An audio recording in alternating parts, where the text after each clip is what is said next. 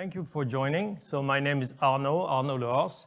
I'm part of the Open Technology Group at IBM.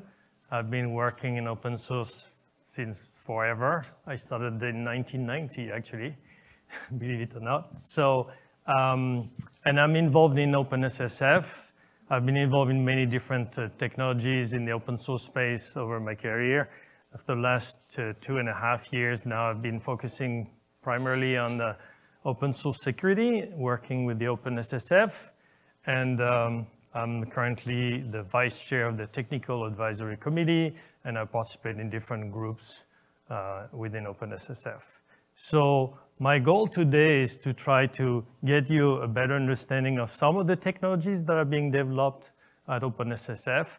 And so I have a panel of esteemed colleagues that I've invited to join me here today.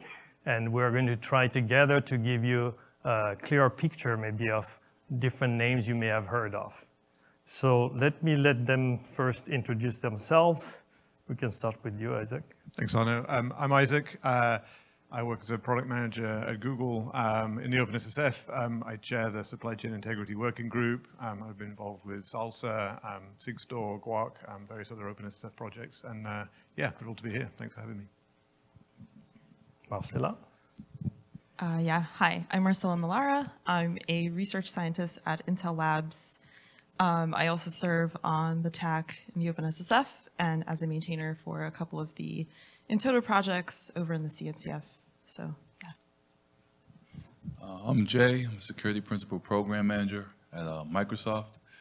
Within the OpenSSF, I co-chair the Supply Integrity Working Group with Isaac and Mike. And I also co-lead the S2C2F project, which is one of the things we'll be talking about here today. Hi, I'm Mike Lieberman. I'm a co-founder of a software supply chain security startup called Kusari. In the open source space, I'm a CNCF tag security lead. I'm also a member of the OpenSSF TAC and governing board. And I'm also a maintainer of a couple of different open source projects, including both SLSA and GUAC. All right, thank you, guys. So I'll start with a few slides. Don't worry, it's not going to be a very long presentation. I just want to kind of give you an idea of what we're talking about to get us started, and then we'll try to get into an actual discussion with the panel. So first, I think it's probably not surprise to anybody here. Open source, like I said earlier, I've been involved in open source pretty much my whole career, and for me, it's nice to see that the role of open source has only, kept growing more and more. And today, we hear numbers all the time that the majority of software out there now use some open source internally anyway. So that's the good news. The not so good news is that at the same time, open source is becoming a primary target for bad actors who are actually using open source projects, vulnerabilities in different areas, to try to insert vulnerabilities into software, which again, because it's used everywhere, it's a very good target. I mean, essentially, the way I think about this is, I think as an industry, we've become much better at making systems that are in production much more robust. But it's a bit of the Achilles heel. We have not been very careful at taking care of the open source supply chain. All these open source dependencies that we have introduced in our software have not necessarily been maintained properly. And so this is now being exploited, and we have literally an explosion of vulnerabilities being inserted in the open source. So this is a big problem that's impacting the whole industry. We're talking about like millions of open source projects. It's a bigger problem than any organization, no matter how big it is, can tackle on their own. So as an industry, and I have to say also under several forces, including governments, that around the world have started developing different regulations to say, hey, industry, you cannot just keep going that way because it's costing money. There's safety issues now related to personal information being leaked when there's vulnerabilities being exploited. And so We see it in the US, we see it in Europe, and in Asia, there are similar regulations being developed where governments are basically trying to start imposing regulations on the industry to get this problem under control.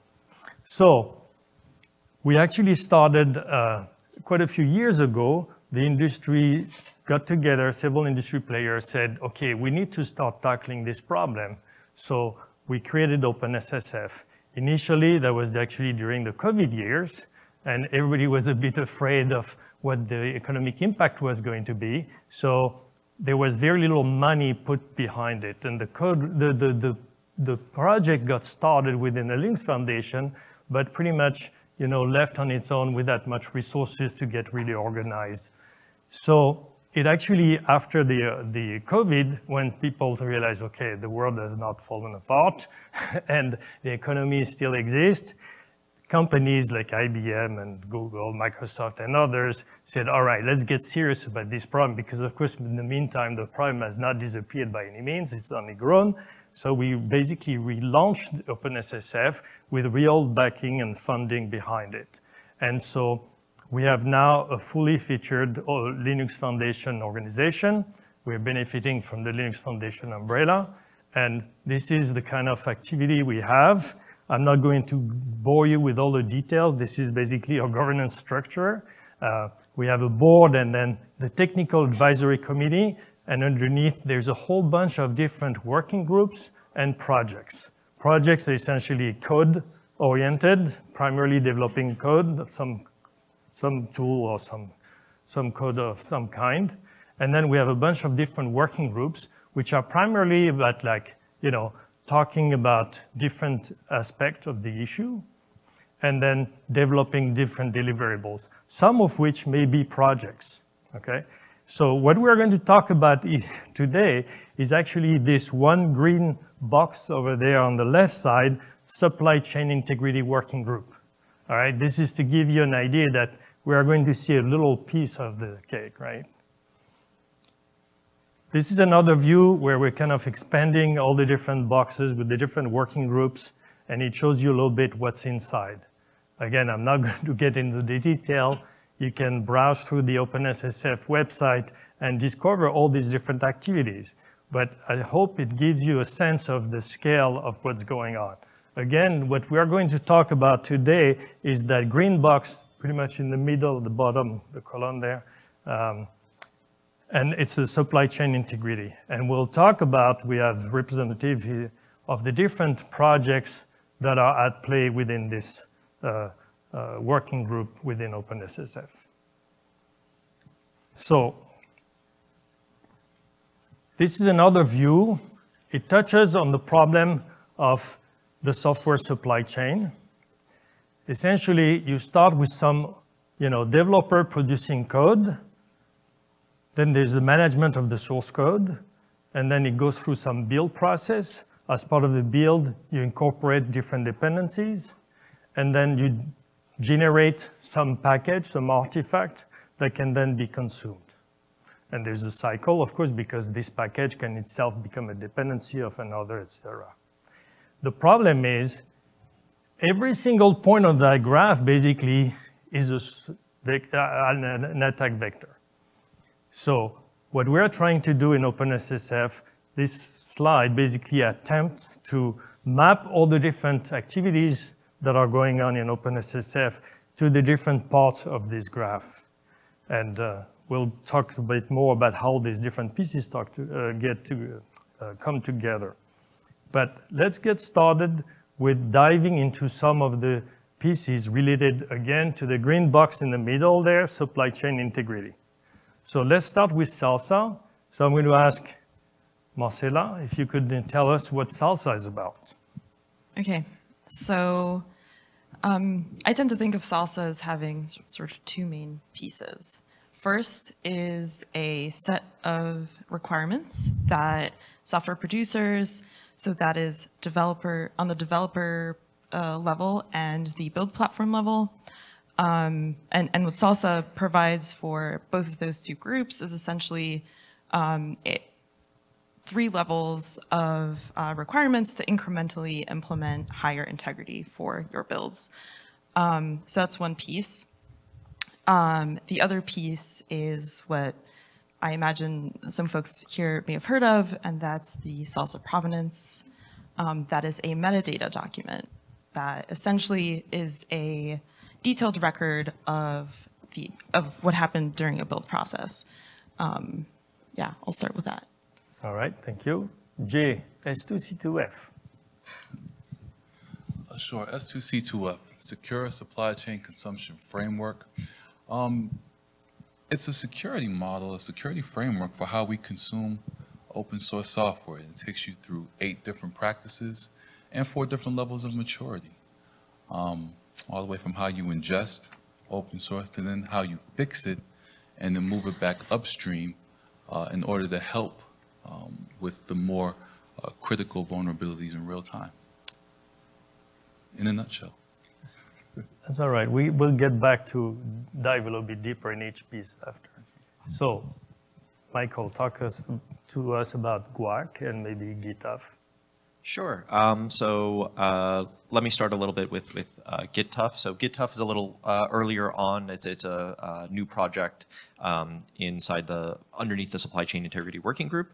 It's very much focused on taking TUF, which is the update framework, which is a CNCF project, and applying the same sort of rules that it does, which is around distributing content securely, to how can you distribute sort of source code changes securely, and how can you look at permissioning Git in a platform agnostic way. So how can you enforce policy regardless of whether or not you're on GitHub or GitLab or some other source code host. And then GUAC is very much focused on, so if SLSA is focused on producers, S2C2F is focused on consumers, GUAC is focused on getting data about all this information in the hands of those who need it. So GUAC is a tool that ingests software supply chain metadata, including in toto SLSA attestations, including SBOMs, including OpenSSF scorecard, OSV, a bunch of other supply chain metadata information, ingests all of it, parses it all out into a giant graph, and then lets you query information about it. So for example, you can then use that information to then say, hey, am I actually, when I ingest software, am I conforming to S2C2F? Thank you. And there's a scorecard kind of thing, bonus card, I should say, is like Fresca. You may have heard of Fresca. It's actually officially off the chart at this point. We have archived, but there are still people asking about it. And Michael was the lead of this project, so I want him to just say a few things about it so people know if they hear about it, what it is. Sure. So Fresca is a implementation of the CNCF's Secure Software Factory reference architecture. So it's just a secure build system. And so it was an architecture that the example implementation was Tecton plus Tecton chains plus Tetragon for eBPF plus a bunch of other things like Spiffy Spire to sort of wrap the entire CI pipeline to make it more secure and have implement all these great practices that we're talking about here. And you know, it's sort of achieved its goal, and a lot of folks are currently using it not like the code itself, but looking at it as the example that they can then use to build out their own stuff. All right, thank you. So Isaac, you're the chair of the SCI working group, which basically is the umbrella for all these different projects we've been talking about. Can you give people an idea of how all these different pieces fit together? I can certainly try. So I think the first observation I would make is, related to your earlier slide about, just the amount of open source that we see in commercial software today. And, within the OpenSSF, we have the Supply Chain Integrity Working Group. And I think, if you're within, a very technical community and you're working on open source, it makes sense to have the supply chain integrity specialism.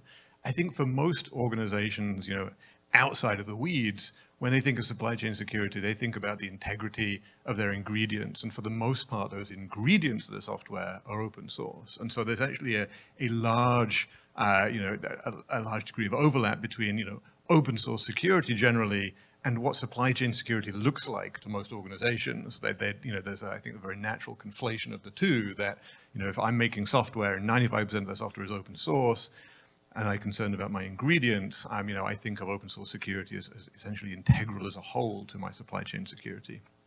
But I think, looking at open source, like I've been thinking recently about open source as, a chainsaw. And the awesome thing about chainsaws are that they're chainsaws, right? And they're awesome. And if you're in the lumberjacking business, you don't want to be without one. They're immensely powerful.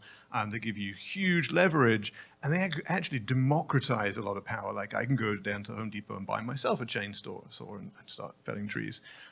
Chainsaws are awesome because they're chainsaws.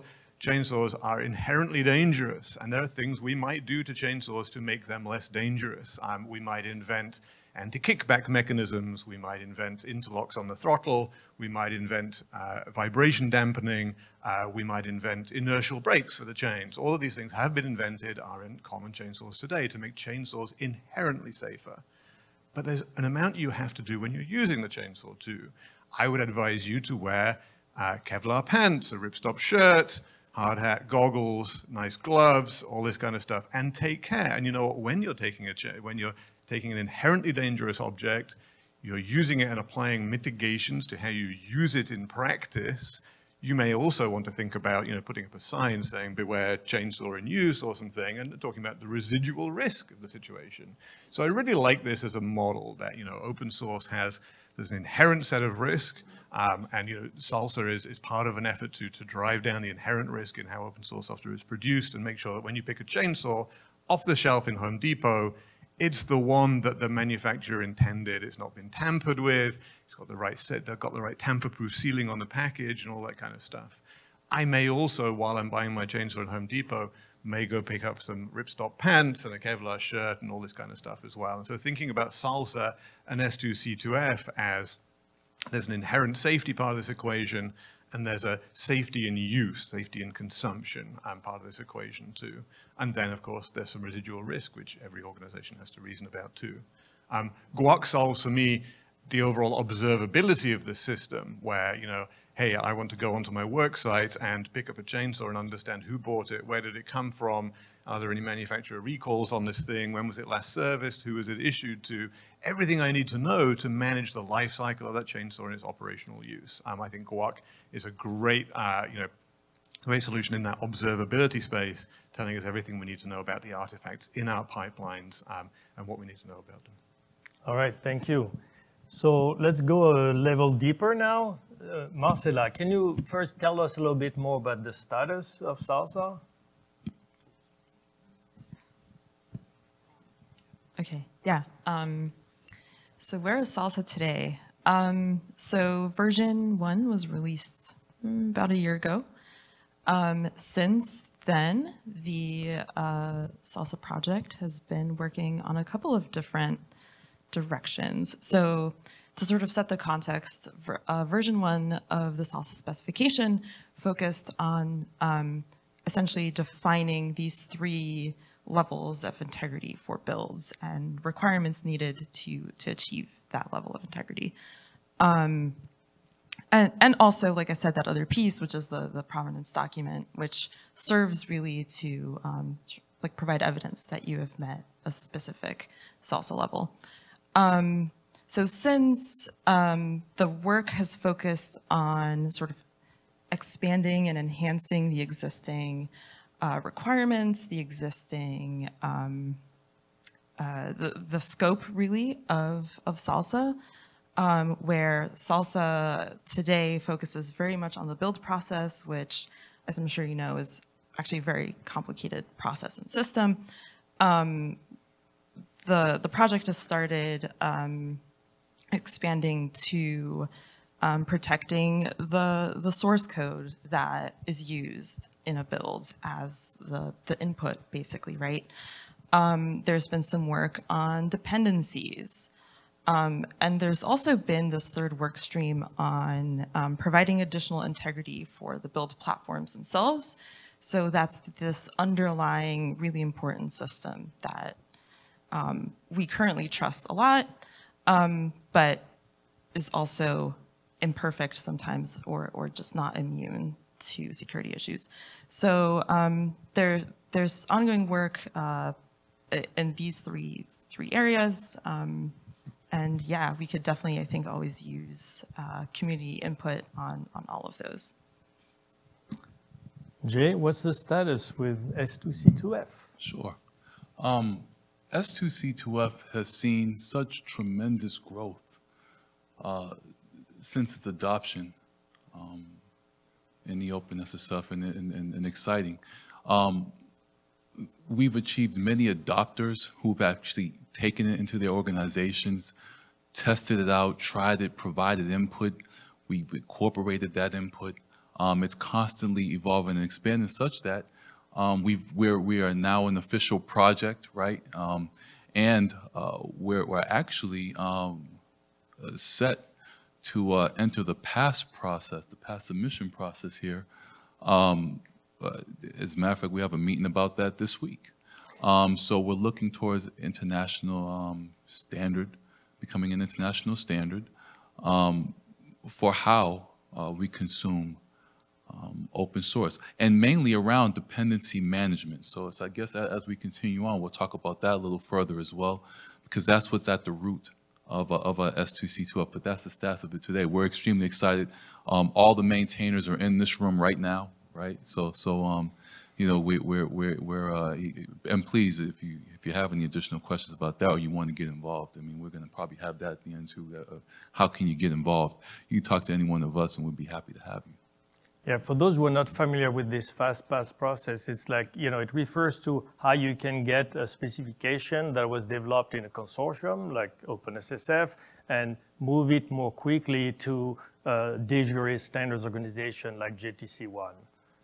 And so there are organizations that have been accredited, recognized as, you know, you've done enough work to get the spec developed in an open way, et cetera, that you're entitled to push it into the official de jure standards process without having to start from, you know, as if you had not done any work until now.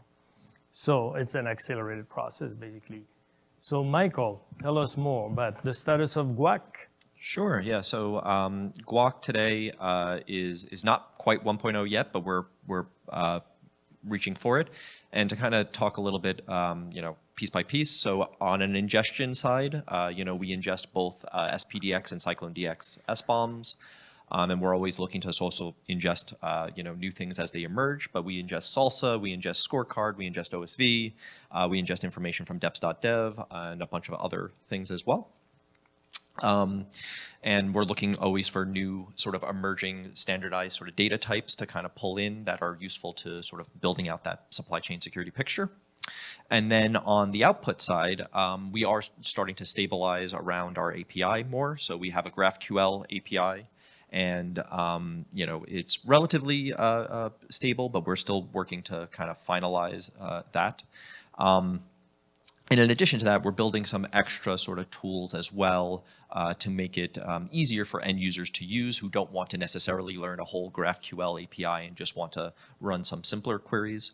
And, you know, we have also sort of gotten a good deal of adoption within the community and additional contributors. So just as a reminder, the project itself was started by folks over at Kusari, over at Google, and Purdue University. And now we also have contributors from Red Hat and Microsoft and all sorts of places now. All right, thank you. So, Isaac, I'm going to get back to you, and we're going to get into the harder questions. Because, so in your opinion, what are the challenges that we are facing and that those technologies specifically address and maybe don't address? Gosh. Well, I can make it more specific. You know, we heard of the latest vulnerability, right? Everybody heard about XZ. And, you know, in general, we've been working on these technologies for over 2 years, right? And some people say, okay, but are you making a difference?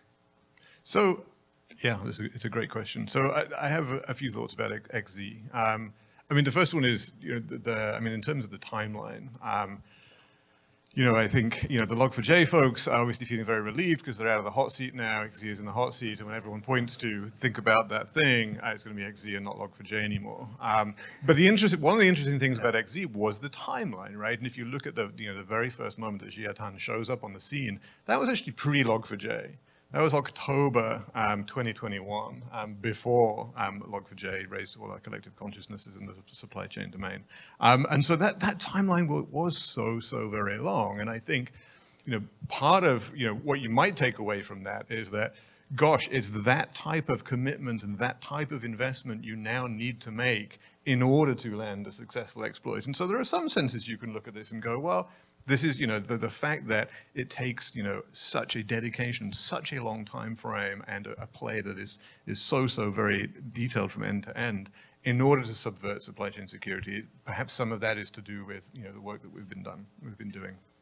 I think the other interesting thing about XZ is that, if you zoom out a little bit, and this is something I've been thinking a lot about, is that there's a subversion of, the predominant threat model that we have, or a prevailing threat model, certainly in OpenSSF, is that maintainers are trustworthy. And so looking at projects like scorecards, the scorecard threat model, has maintainer trust built into that threat model. If you throw out maintainer trust and say, now you can have, bad actors be maintainers of critical open source software packages, it's actually surprising how much that undermines in what we've done. And I think that really requires a whole lot of rethinking about, how do we operate in a world where maintainers now can be adversaries.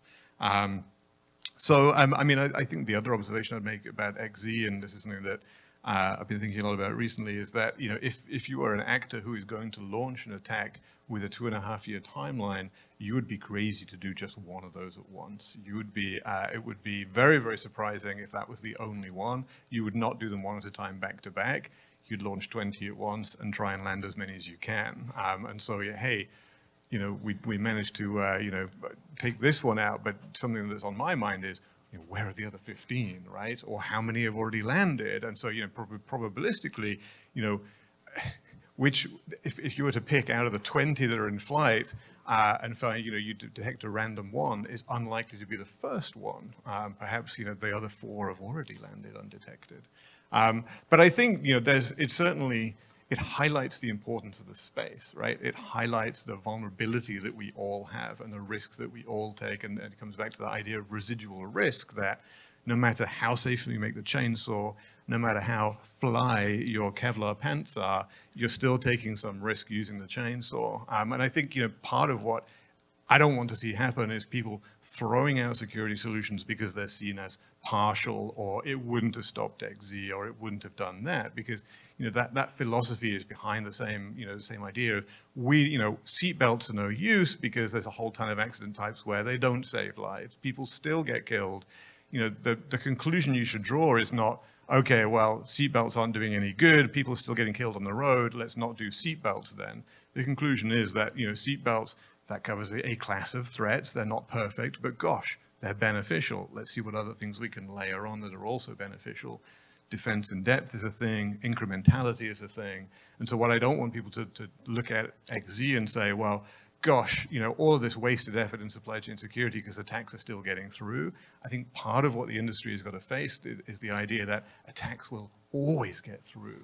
And so part of what we need to be doing is, yes, chainsaw safety, yes, hard hats and goggles and everything, but yes, you also need to make sure you have a resilient organization that can respond correctly when attacks land, and GUAC is a part of that, frankly. I think being able to use GUAC to look at what is the blast radius, what is my exposure, and use GUAC to, within a day of a new attack landing, find out where in your organization you need to take action right now. And so I think GUAC is a great part of the resilience stories, as well. All right, thank you very much. That's great. I'll open to the other panelists if they want to add something, and then we'll open to the public if they have questions. Do you want to add something? You don't have to. She handed me the mic. You're easy. All I'll add is this, and I'll add on to what Isaac is saying, and I'll bring up the chainsaw again. I think the chainsaw is special in this.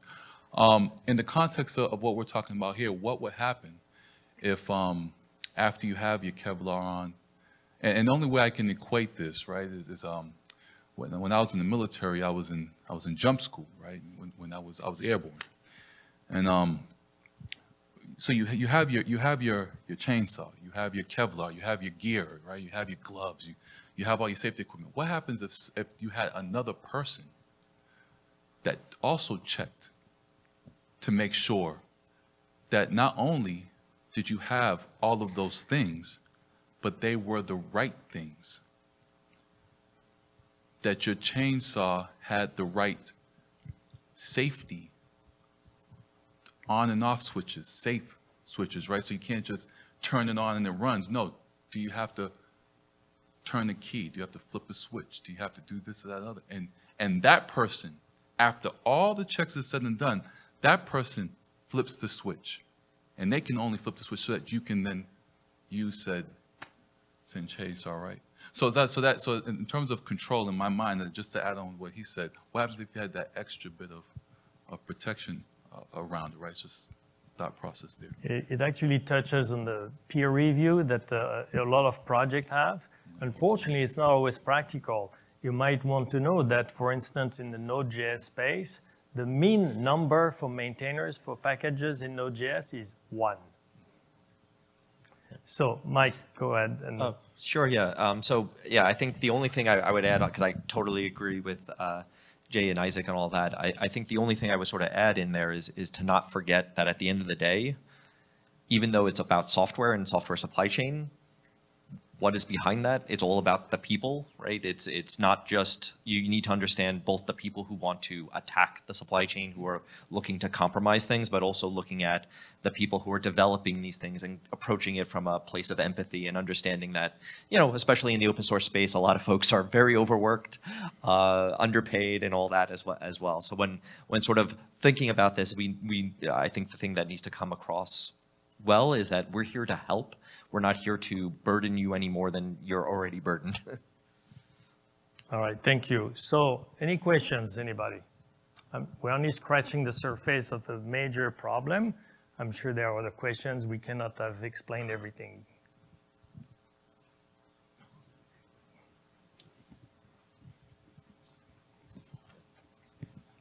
Go ahead, Alan.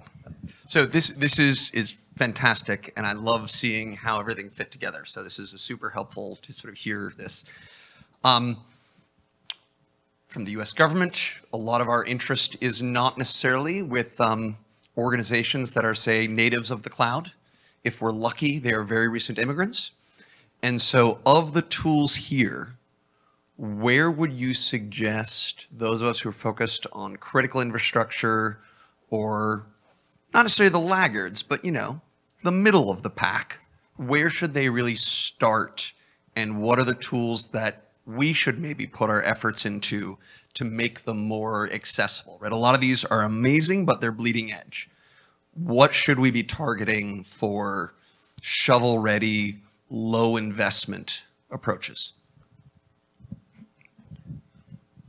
Having lived in that world for about 15 years, God, I'd still say concentrate on the data. Go where the data is, right? You can't go wrong then. You protect the data as the data moves. And you mentioned critical infrastructure, you mentioned, I think you said immigrants as well. You try to get as close to that as humanly possible, get as close to the physical layer as humanly possible, secure that piece, and then let that stuff move outwards, right? I mean, I think when I used to do it back in the day, we were very successful there. When we tried to cure cancer, it fell apart instantly. But when we just sat there with little small symptoms here and there, little small things, and we treated this, we treated that, we were able to kind of solve problems, and that's all. We solved problems. We put out fires for the most part, but it worked, right? And which of the tools is sort of the starting point? So I can't say a starting point because they do different things, but they move against the middle, right?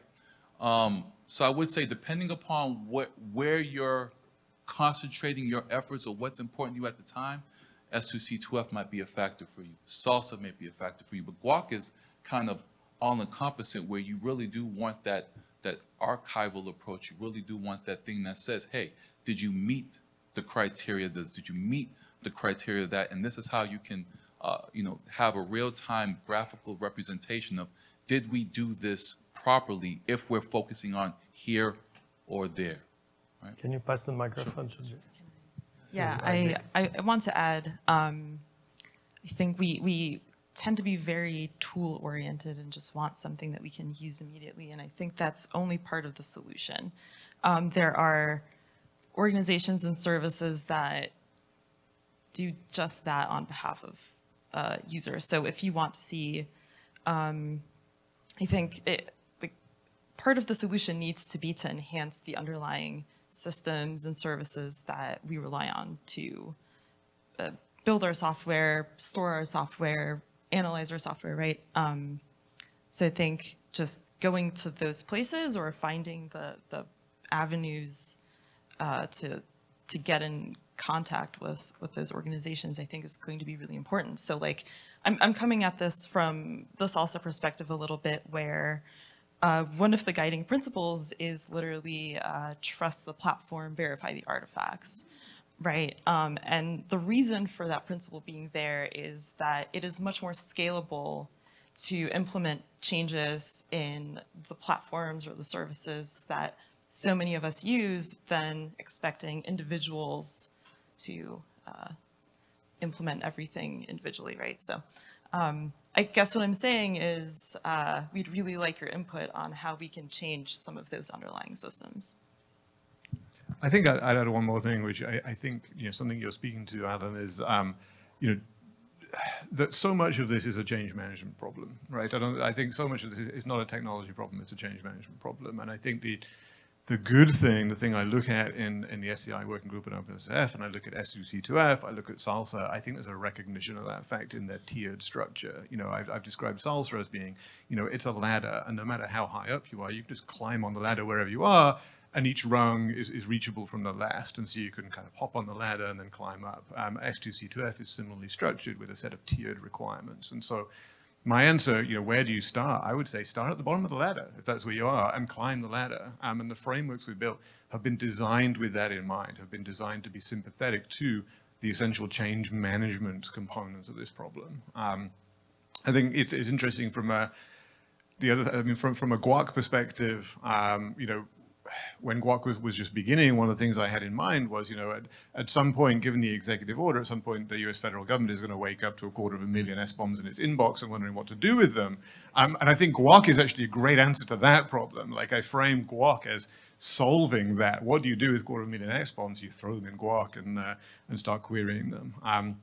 So I think GUAC is a tool that you can take and adopt, and no matter what data you've got, whether you're cycling DX or SBOMs or SLSA provenance or VEX documents, throw as much as you have into GUAC and have GUAC make sense of it. With SLSA, with S2C2F, there are these tiered level structures to hope to address this essential change management concern that you bring up. All right, I was hoping we'd be able to have one more question. You can finish with it. Sure. Yeah. The only other thing I was going to add on there is, so I think it's really about the practices more than necessarily the tools, and it's about understanding what practices you're even doing in the first place, which I think is one of the big issues. And so, like, that's another, one of the other goals of GUAC, but it doesn't just have to be GUAC, right? It can be any sort of tool that you're using to sort of track this stuff. My recommendation would be track what you actually are doing and what you aren't doing. What you aren't doing is also just as important, because that unknown is huge, because then oh, that's the thing I should be going after. I'm not doing this, or you just know, maybe I could be doing it, but I'm not tracking it. So tracking it is, I think, yeah. All right, thank you. So I want to thank the panelists today. We're out of time. I saw several other hands raised. We'll be around. Please reach out and get involved. OpenSSF is a member-driven company. It's funded by member companies, but it's not limited to members. Anybody can join any of the groups that I was talking about or listing on the slides earlier on. So feel free to join. We don't bite. We try to be welcoming. There's a public calendar that lists all the different calls that are going on throughout the week. Just join. pick the topic that's of most interest to you and join. And usually we try at the beginning of the calls to ask if somebody is new, they can introduce themselves. If you don't feel comfortable, you don't have to. And you can just be listening, or if you have a problem you want to present, feel free to do so. And pick your topic and join us. I mean, there's a lot to do. We don't claim to be able to solve it all, but at least we're trying, and you're very welcome to join us in doing so. So thank you for joining us today.